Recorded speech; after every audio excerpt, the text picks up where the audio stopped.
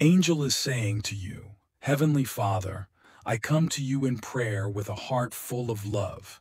Thank you for all of my blessings. Thank you for answering prayers that I know you are working out for me in your time. Thank you for loving me first. God, I realize that despite all of the beautiful ways you bless me, I am not always consistent in my actions to let you know that I love you too. You ask me to keep your commandments by loving you and loving others. Sadly, sometimes, despite my efforts, I miss the mark and fail miserably. Please forgive me. Forgive me for when my thoughts or actions were not in line with your best for me. I ask you to help me grow closer to you. Please help me do all that you ask of me, even when it seems hard or I am afraid. I do not want to be controlled by my feelings. Let my love for you and others guide me at all times. I want to do everything you ask of me with excellence. I need your wisdom and guidance. Strengthen me and anoint me to do your will. I worship and praise you. You are love and the giver of all good things. Please continue to walk with me every day. In Jesus' name, I pray. Amen. Dear God, we thank you for your holiness and for making us holy too through Jesus. You are perfect in your righteousness. We can fully surrender to your will because you always do what is right. Thank you for you are just. Your judgment will be unquestionably fair. Your word is true, and we can rely on it in good or difficult times. Thank you for your faithfulness, O God. Make us all be like you in words and deeds. Thank you, O God, because you didn't appoint us to suffer wrath, but to receive salvation through our Lord Jesus Christ. For dying for us, Jesus, so that whether we are awake or asleep, we may live together with you. Let us, therefore, encourage one another and build each other up. Acknowledged everyone for every effort, big or small. Let your peace rule over us. Make us an inspiration for the idle and disruptive, to lift the disheartened. Be helpful for the weak and be patient with everyone. Do not let us repay evil with evil, but with love and goodness. Strive always to do what is good. Be joyful and not give up on praying continually, and give thanks in all circumstances. Fill us with your presence, O Holy Spirit, so you can fully flow through us and the evil won't have power over us. Keep our spirit, body, and soul blameless until Jesus comes back.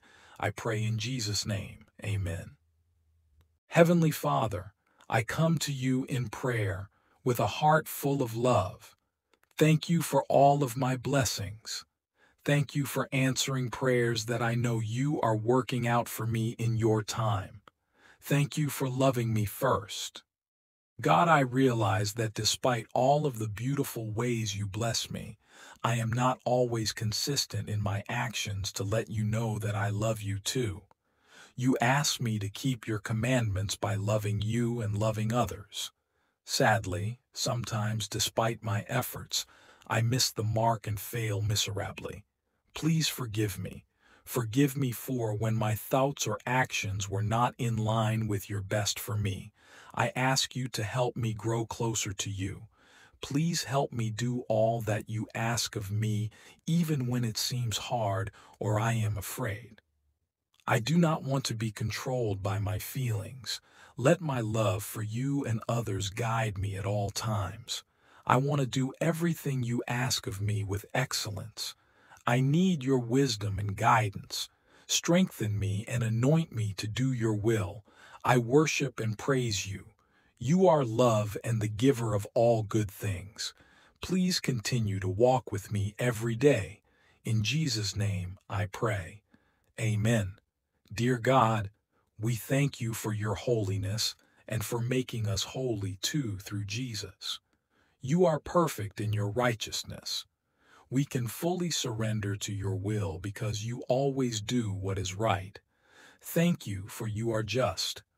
Your judgment will be unquestionably fair. Your word is true, and we can rely on it in good or difficult times. Thank you for your faithfulness, O God. Make us all be like you in words and deeds. Thank you, O God, because you didn't appoint us to suffer wrath, but to receive salvation through our Lord Jesus Christ. For dying for us, Jesus, so that, whether we are awake or asleep, we may live together with you. Let us, therefore, encourage one another and build each other up. Acknowledge everyone for every effort, big or small. Let your peace rule over us. Make us an inspiration for the idle and disruptive, to lift the disheartened. Be helpful for the weak and be patient with everyone. Do not let us repay evil with evil, but with love and goodness. Strive always to do what is good.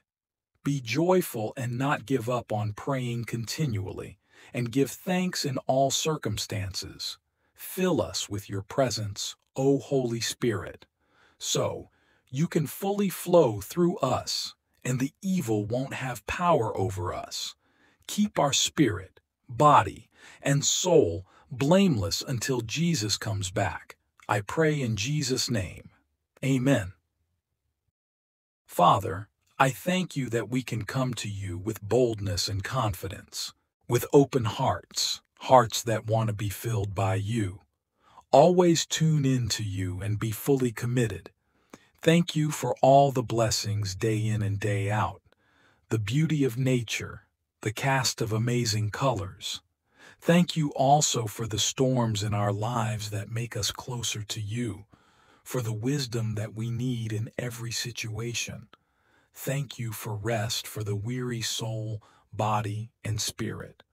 Let us trust in your words, O God, for they never fail, to claim your promises in every area of our lives. We don't need to be afraid because you promise that you will never leave or forsake us. Thank you for your ears are open for our prayers and cry for help and thanksgiving. I pray in Jesus' name. Amen. Dear God, you sent an angel to declare to Mary that she had been chosen to be the mother of Jesus, the Savior.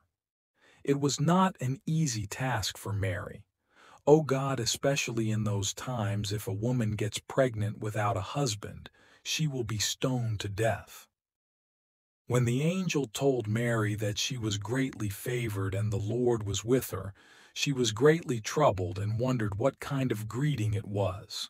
Lord, you said and showed many times that you loved me, but sometimes when the going gets tough, and when I could not see that you are answering my prayers, it troubles my heart, and I begin to wonder if your word is true. Or is there something that I am doing that is not right? The angel told Mary not to be afraid, and you had said those words also to me many times in the Bible, like in Jude. He will never leave you or forsake you. Do not be afraid. Do not be discouraged. Like Mary, she saw her impossible situation, but the angel said that nothing is impossible with God. It tells me that if I walk with you, God, nothing will be impossible for me too. Whatever I lack, you will provide. Help me, O God, to be obedient and submit to you as your servant, even if accepting your favor may cause me pain, heartaches, persecution, suffering, or sacrifices like Mary. Thank you that you will walk with me along the way. When sorrow weighs me down, I will think of Mary and wait patiently for you to finish your plan in my life.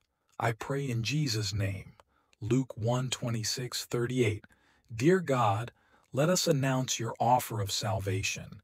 Proclaim your good deeds through our lives. Open our ears and our hearts to accept your amazing love. Teach us the right way to fear you, love you, honor you, and live for you.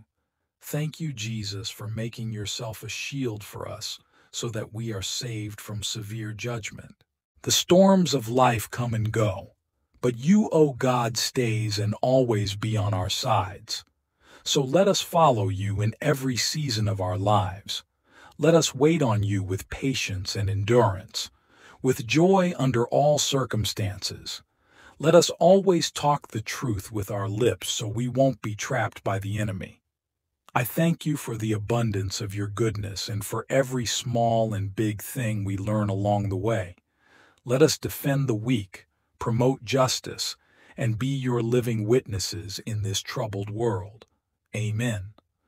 I'm here today with open hands and an open heart, ready to depend on you to help me through the day and all it will bring my way. Help me be like Nehemiah. Help me come to you for guidance, strength, provision, and protection. As I face tough choices and hard situations, help me remember my belovedness.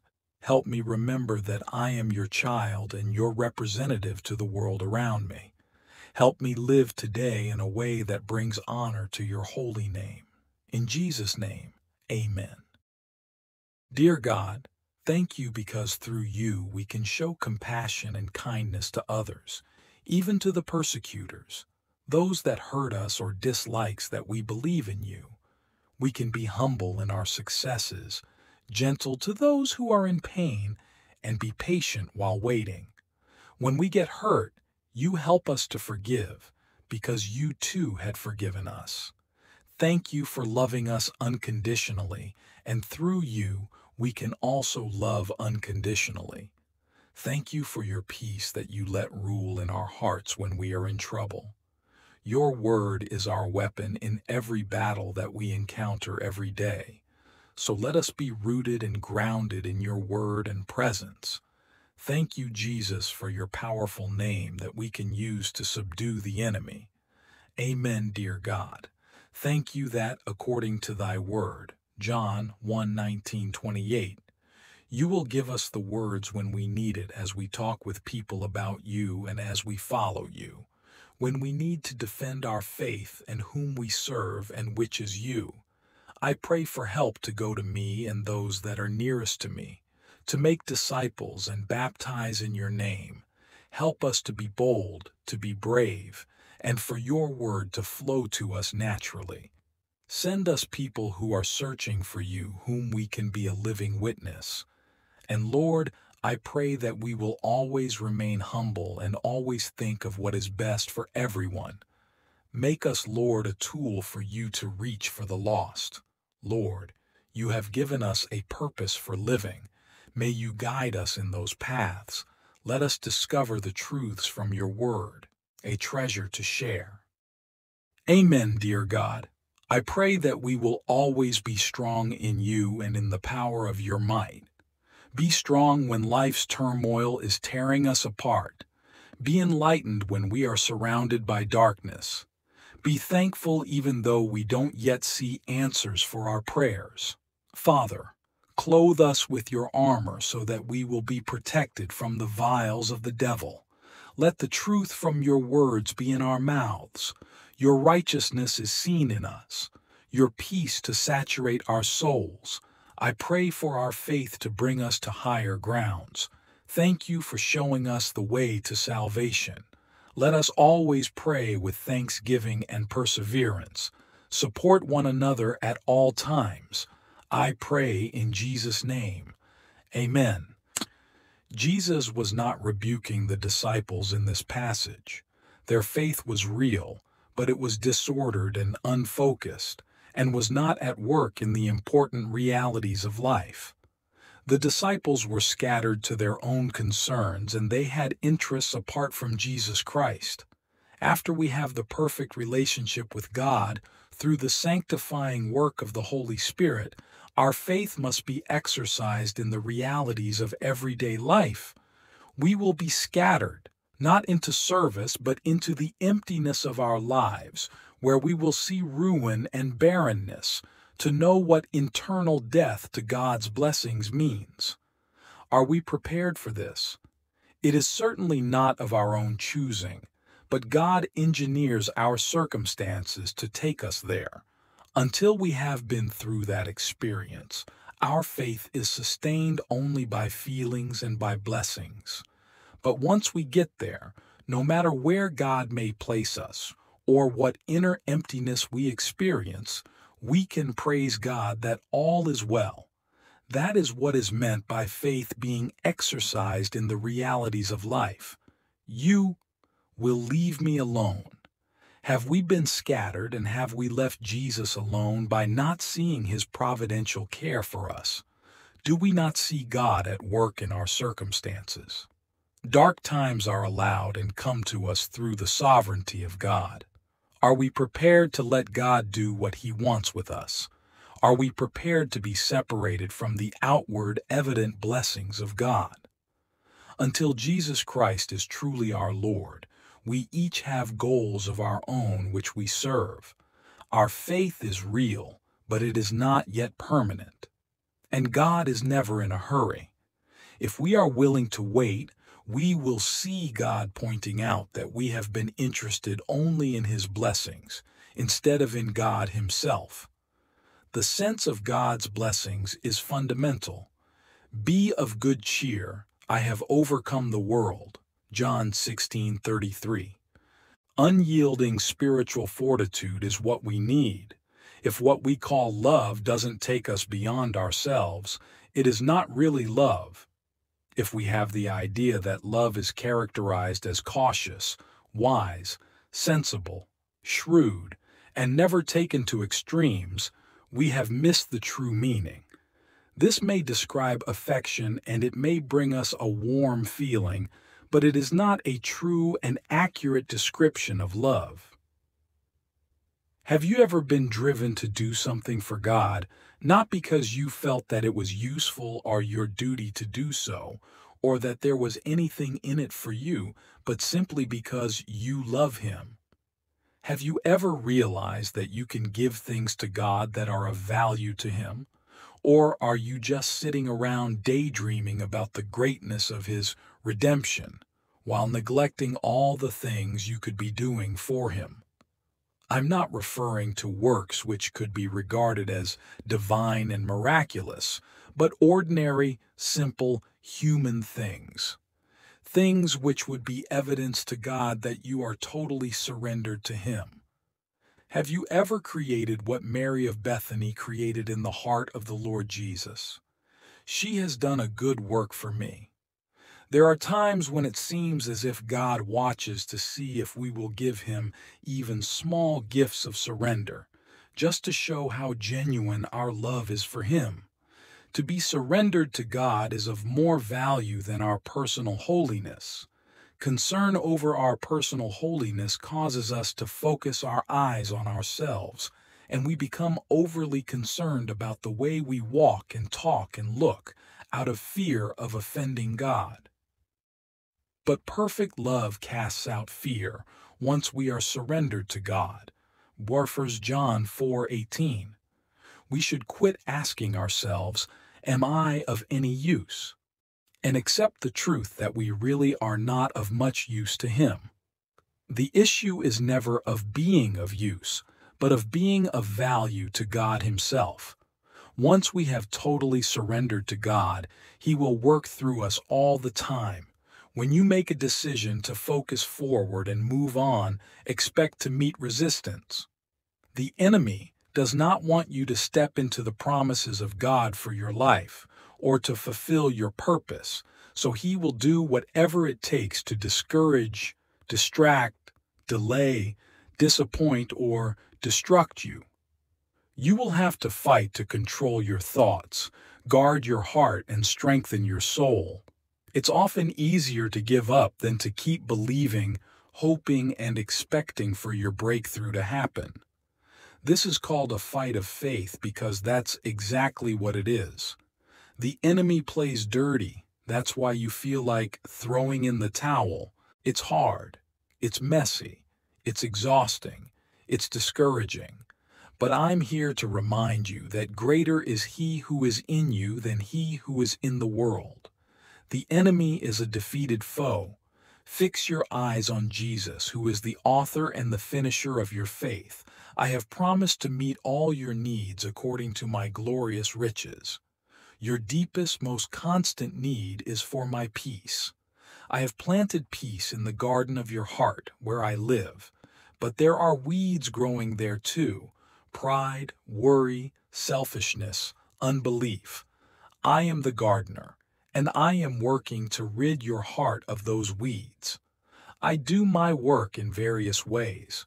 When you sit quietly with me, I shine the light of my presence directly into your heart. In this heavy light, peace grows abundantly and weeds shrivel up. I also send trials into your life. When you trust me in the midst of trouble, peace flourishes and weeds die away. Thank me for troublesome situations. The peace they can produce far outweighs the trials you endure. Have you ever had a crisis in your life in which you deliberately, earnestly, and recklessly abandoned everything? It is a crisis of will. You may come to that point many times externally, but it will amount to nothing. The true deep crisis of abandonment, or total surrender, is reached internally, not externally. The giving up of only external things may actually be an indication of your being in total bondage. Have you deliberately committed your will to Jesus Christ? It is a transaction of the will, not of emotion. Any positive emotion that results is simply a superficial blessing arising out of the transaction. If you focus your attention on the emotion, you will never make the transaction. Do not ask God what the transaction is to be, but make the determination to surrender your will regarding whatever you see, whether it is in the shallow, low, or the deep, profound places internally. If you have heard Jesus Christ's voice on the waves of the sea, you can let your convictions and your consistency take care of themselves by concentrating on maintaining your intimate relationship to Him. Subscribe to our YouTube channel to reach 500 divine subscribers very soon. Please share this video to your loved ones. Type Amen to affirm. Thanks for watching.